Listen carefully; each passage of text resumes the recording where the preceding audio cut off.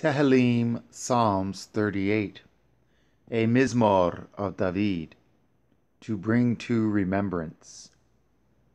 O Yahweh, rebuke me not in your wrath, neither chasten me in your hot displeasure. For your arrows stick fast in me, and your hand presses me sore. There is no soundness in my flesh because of your anger, neither is there any rest in my bones because of my sin. For my iniquities are gone over my head. As a heavy burden, they are too heavy for me. My wounds stink and are corrupt because of my foolishness. I am troubled. I am bowed down greatly. I go mourning all the day long.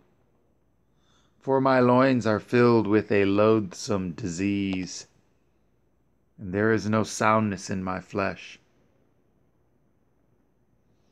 I am feeble and sore broken. I have roared by reason of the disquietness of my heart. O Adonai, all my desire is before you, and my groaning is not hid from you. My heart pants, my strength fails me. As for the light of my eyes, it also is gone from me. My lovers and my friends stand aloof from my sore, and my kinsmen stand afar off. They also that seek after my life lay snares for me, and they that seek my hurt speak mischievous things, and imagine deceits all the day long. But I, as a deaf man, heard not, and I was as a dumb man that opens not his mouth. Thus I was as a man that hears not, and in whose mouth are no reproofs. For in you, O Yahweh, do I hope.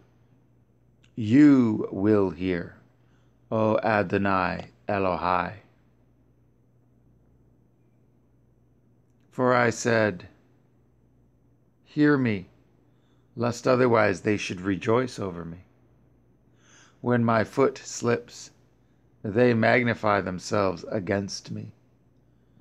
For I am ready to halt, and my sorrow is continually before me. For I will declare my iniquity, I will be sorry for my sin.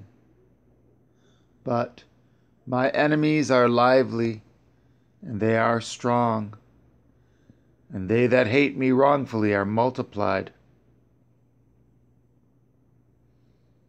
They also that render evil for good are my adversaries, because I follow the thing that is good. Rather, I follow the thing that good is. Forsake me not, O Yahweh Elohai. Be not far from me. Make haste to help me, O Adonai, my Yeshua.